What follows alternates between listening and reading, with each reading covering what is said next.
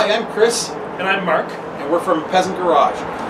Welcome to the channel. Basically what this channel is about is to make it so that your home user can service the cars on their own. You know, you guys might decide you want to take on a project.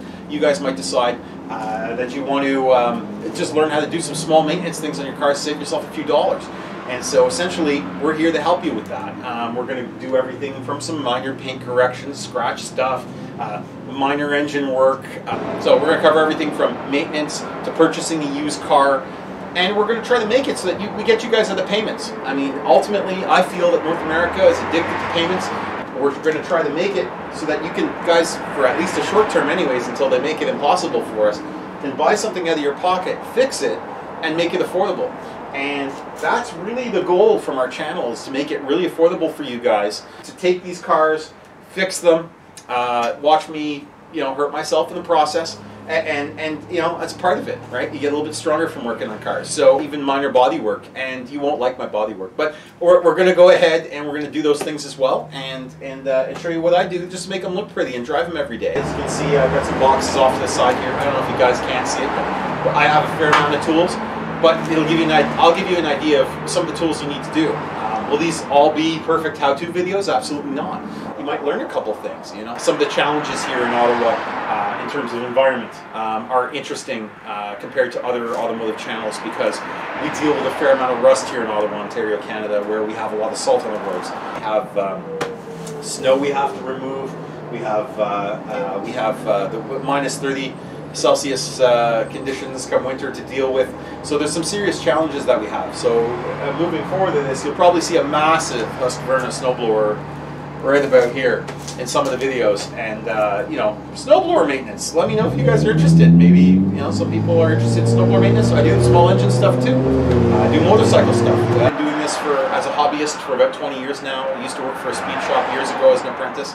And I've sort of brought my skill set forward, and I've continued to work on cars. I have a daily job, but I do this as a hobby, and it's become a little bit more of a hobby in the last little bit, where we've gotten a little bit serious about it. Thought maybe we'll put a channel together and see if you guys have some interest. Let us know what you think. Don't be scathing. Don't be nice. Try to say, Chris, that was boring, but we're trying. We're trying, and we want to make some great content that's interesting for you guys to watch. So absolutely constructive criticism, but just go easy on us. I've been there where I've wanted to say things. Sometimes all I'm saying is just take it easy. Okay, we're gonna get there. And if you guys have a project, and you have a part sitting in your hand and need help installing it, and you're in the Ottawa, Ontario area, I wouldn't be adverse to partnering on a project with you and giving you a hand with some of that if you'd like a hand. And we're gonna do some of this stuff on weird cars. Because we think it's interesting, and these are cars that we kind of have an affinity for and we love. So if you guys have some interesting cars or with interesting problems, these always have interesting problems. They're an interesting car, and they have lots of interesting problems, and that's why I like it. It's a wonderful car to drive, it's a terrible car to own. So yeah, you can hear us talk a lot about Italian and British electronics. Yes. We complain endlessly about that, so Or especially when the Brits use Italian electronics. That's my favorite. Yes, exactly. The wonderful thing about this is it's still less expensive broken than it is making a payment on a new one broken, and you can still afford the bus pass. I think it's an important thing to have two things when you own a Fiat: a bus pass and a CAA membership. I also own one of the most unreliable Yamahas, actually. So we're not specialists, I'm certainly not a specialist in any particular car, so the videos that we make are not going to be about, oh, this is exactly how you fix a Hyundai or a Saturn or what have you. There's a lot of figuring out going on, and I think this is going to be useful to you guys because you don't always know the problem you're dealing with a car, which is going to be the second largest investment you make in your entire life most of the time.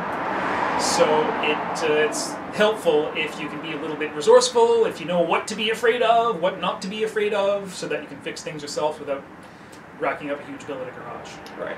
Hey, so guys, if you like what we're doing, definitely like, share, subscribe. It's going to help us out. We're just getting started. And definitely enjoy the channel. And again, we're going to answer the comments, but just go easy, okay? We're trying.